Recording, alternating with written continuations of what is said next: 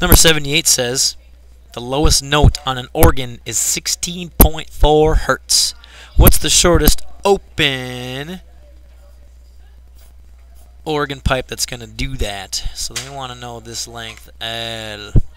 But I also know that this is half the wavelength. So half the wavelength. So let me just figure out what the wavelength is. So it's 343, and the frequency for number 7 is 16.4. So 343 divided by 16.4, you get 20.9.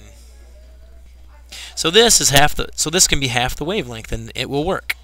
So divide that by 2, and you get 10.5. So this, a 10.5 meter tube. I guess I should probably say open. Part A, the open tube. What is the pitch if the same organ pipe is closed? Now if I close this off, what happens? It's a quarter of a wavelength. So this length of 10.5 meters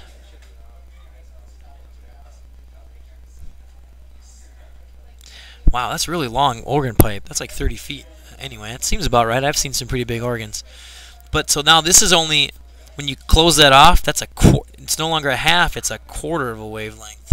So now you take 10.5 and you multiply it by 4, and you get 41.8. So now my wavelength is 41.8 meters.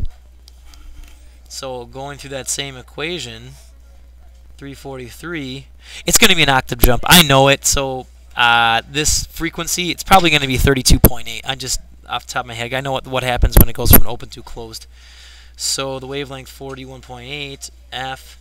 So you take 343 divided by 41.8, and you get 8.2.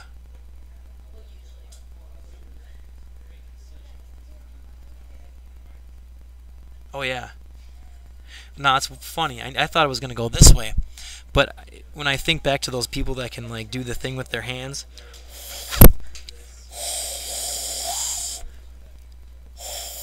you know, they can make that cooing noise when they have their hands shut. That's always the low one. So it makes sense that, boom, low. And it is an octave from 16.4 to that. So, yep.